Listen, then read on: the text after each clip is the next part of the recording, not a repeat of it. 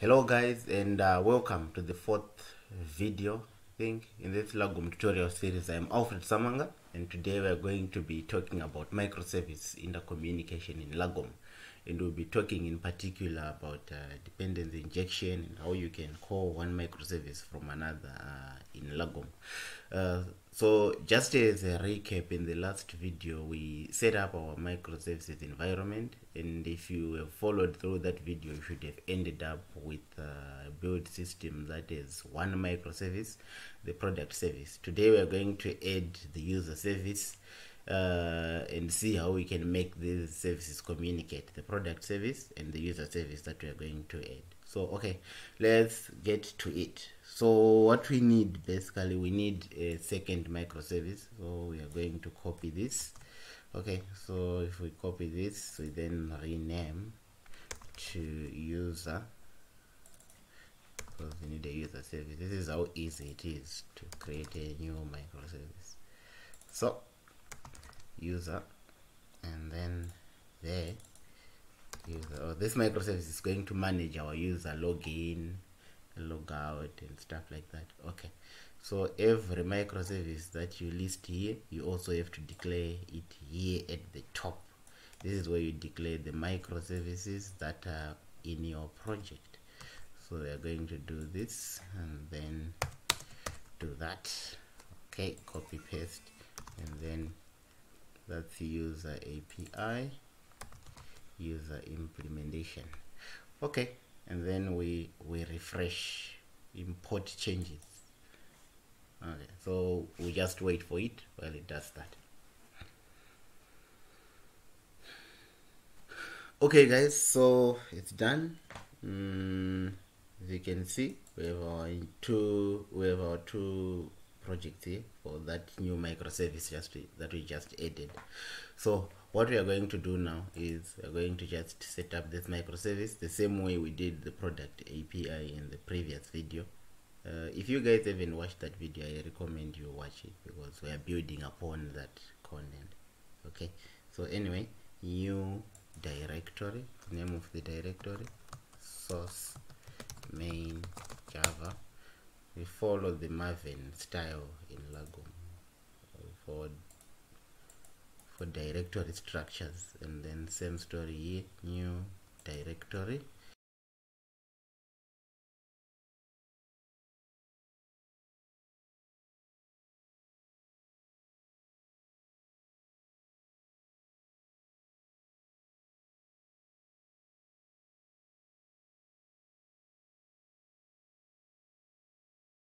And then here, since I'm lazy, I'm just going to copy the classes that we did. So I'm going to copy the product service and paste it here in the user API. So paste it there and then rename. So product service, now we are doing a user service. Okay, alright, so there we are. It was called user service, product service. Now we are renaming it to user. Products, this becomes users. Let's just check our imports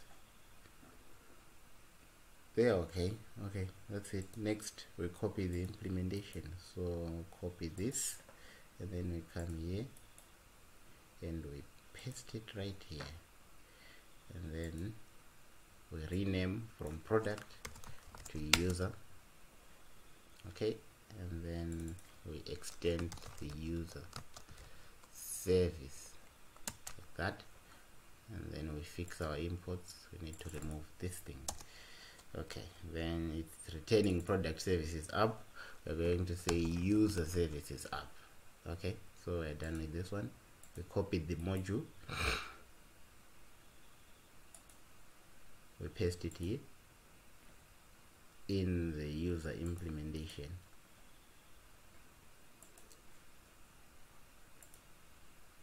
Okay, so there we go, and the user service module.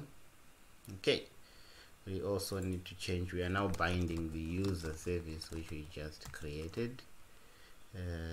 So it's this one with the user service implementation, user service implementation, like that. Okay, and we fix our imports. Okay, cool. Next, we copy the resources directory. Just take it as it is, copy it and paste it in main. So we're going to say main and then paste.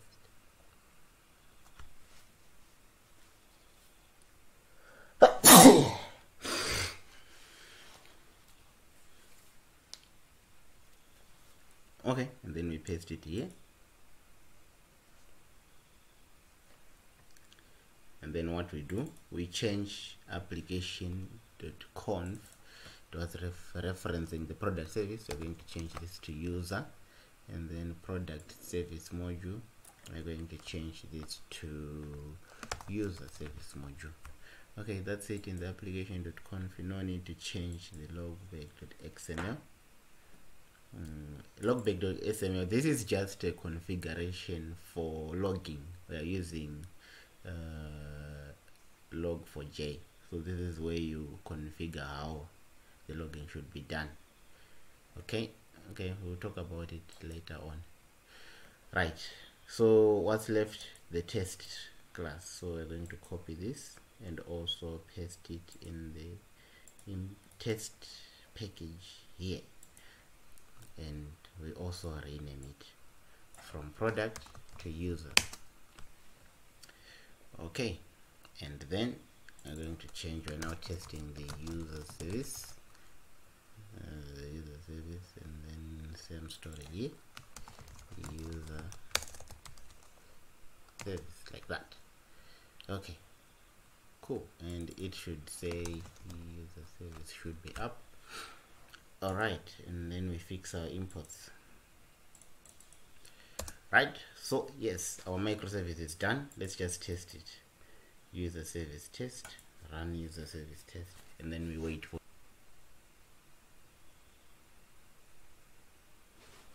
Okay, that's it. So our test is passed. It means we've done the user service correctly. All right, so now we have our two microservices. How do we make them communicate? This is where we need to do something. Again, we start in the build.sbt. This is where we configure how all our microservices depend on each other, as like we need right now. So we need to be able to call the user service from the product service. What you do is you need to reference the user API from the calling microservice. In our case, it's the product implementation.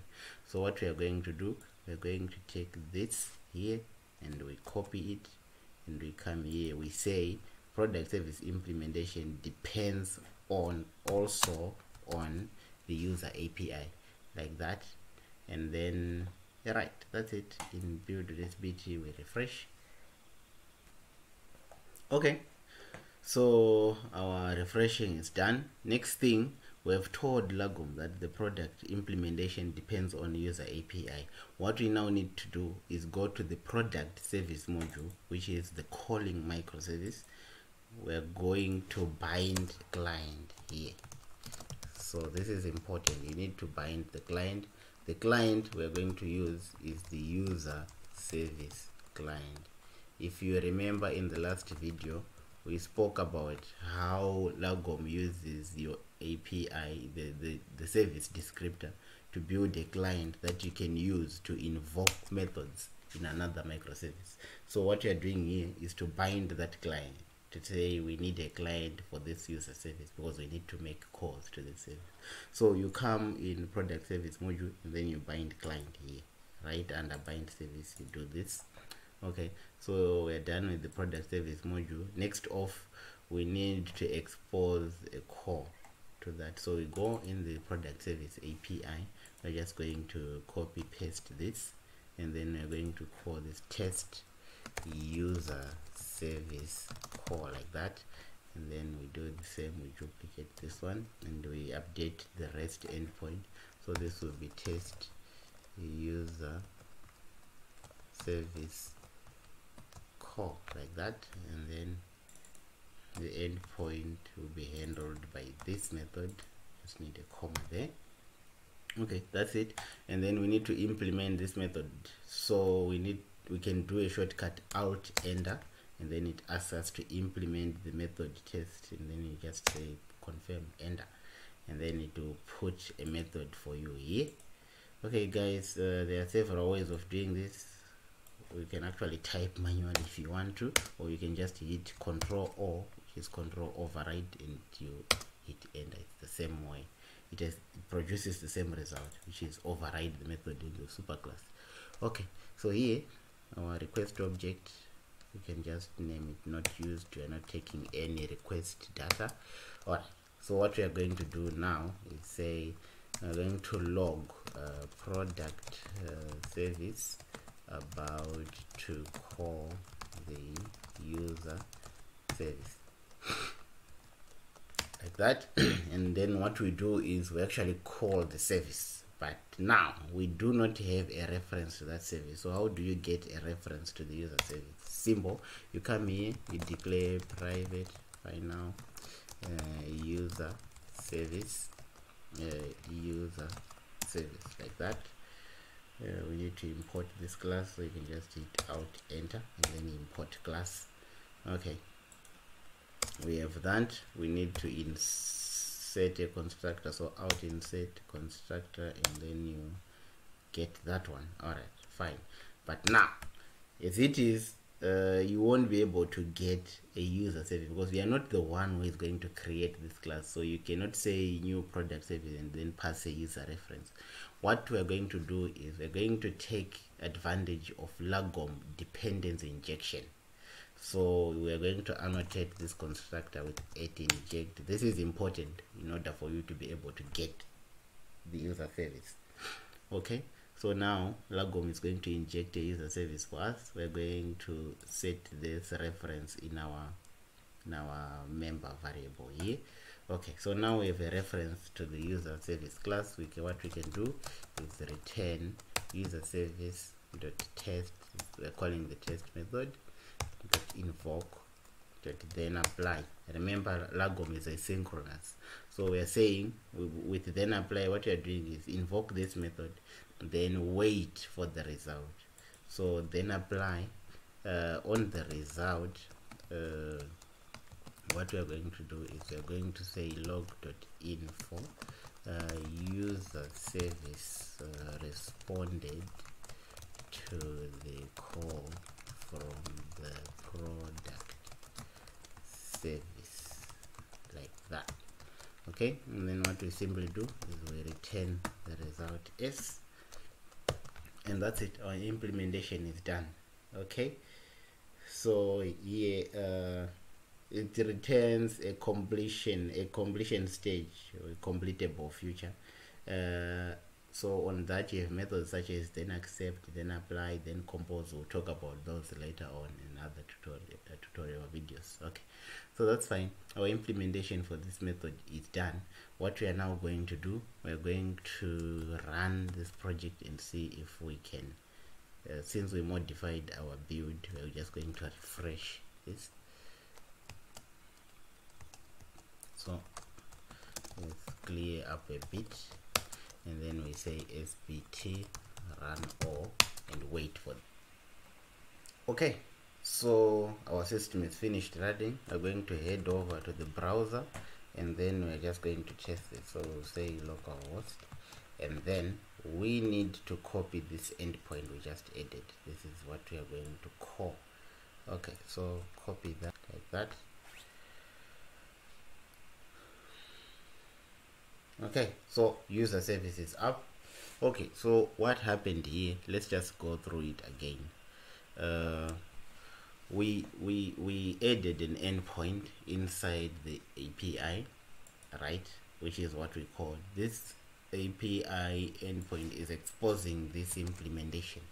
So we came here and we logged product service about to call the user service. So if you check in our terminal, that's what happened. We logged from product service implementation, this log product service about to call the user service, and then we made the actual call. And then after some time, the user service responded, right? and then we logged user service responded to the call from the product service. It's now this log. Then after this, we returned that response to the caller of this end of this method right here, which was our REST endpoint. That's how we ended up with this result in the browser. Okay, right, so that's it. That's how you call another microservice from another microservice in Lagom. Okay, so as a recap, what we just did in this video, we went into build.sbt, we configured our second microservice, which is this. We told Lagom that product service, this one, depends on the user API. Okay, and then we went on to the module. In the product service module, we bound a client. So we said bind the client user service to tell Lagom to give us a client that we can use to call the user service. Okay, and then we moved on to the API. We added an endpoint that we can call to test this, and then we went on to implement this method in the user service, where we added a member variable for the user service. We injected a reference to that service using the Lagom dependency injection framework. Lagom uses GUIs for dependency injection. Okay, and then we were finally able to call a method on the user service from within the product service, and then we logged the response, we returned the response.